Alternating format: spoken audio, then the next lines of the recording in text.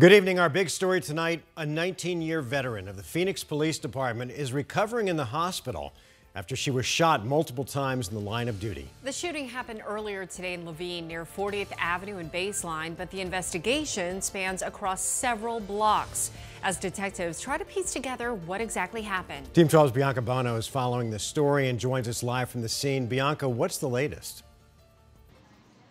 Yeah, guys, well, as you could see, this scene here is still very active at this late hour, nearly 10 hours after that Phoenix police officer was shot in the line of duty. We're still working to get more information about the circumstances that led up to that shooting. But what we do know is that 2 people have been detained.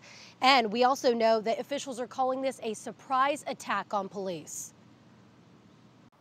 Anger and frustration as officials are forced to stand outside a hospital yet again after another Phoenix police officer was shot in the line of duty. This officer who was shot today represents all that is good in law enforcement. The female officer, a 19-year veteran of the Phoenix Police Department, is in stable condition and expected to survive her injuries, but was shot repeatedly. We believe that her ballistic vest most likely contributed to saving her life. Officials not releasing many details about what led up to the ambush in a neighborhood near 40th Avenue and Baseline. But neighbors tell 12 News they heard 10 to 15 gunshots, and 12 News cameras capturing officials on a loudspeaker telling people to come out of a house.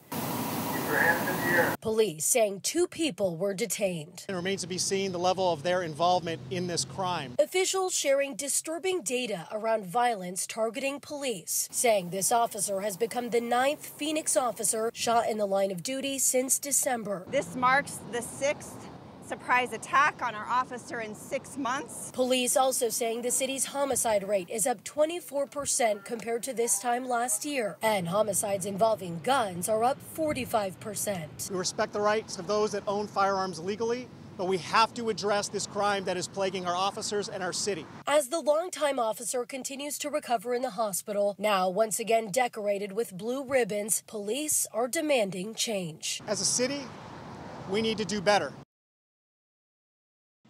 And guys, in the past 2 minutes, we have received significant information from Phoenix Police updating us about what led up to this shooting. I'll just give you a couple of bullet points here. They say that the detective was in this area in an unmarked vehicle when 2 men got out of a car with handguns drawn and pulled masks over their faces and then ambushed that detective through the rearview mirror and from the side of her vehicle as well.